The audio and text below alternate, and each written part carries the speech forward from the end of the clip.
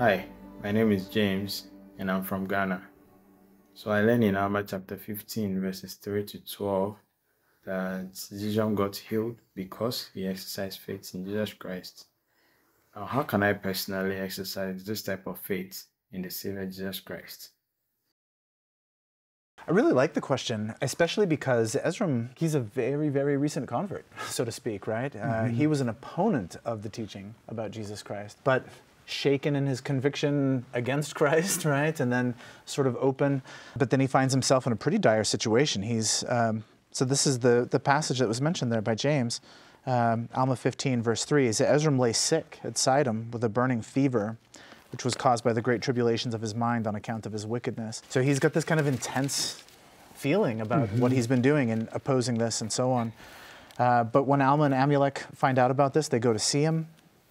The conversation between Alma and Ezram is very interesting. So this is jumping to verse 6. And it came to pass that Alma said unto him, taking him by the hand, Believest thou in the power of Christ unto salvation?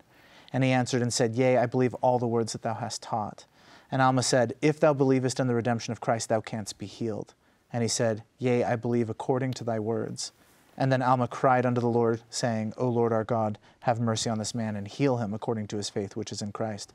And when Alma had said these words, Ezram leaped upon his feet and began to walk. It's striking that he's not a seasoned believer with all this experience behind him and so on.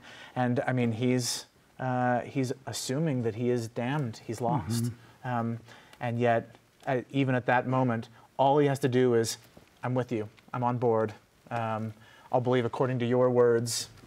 I don't think we need to somehow find an intense, unbelievable, miraculous faith here. That we believe at all is itself a miracle.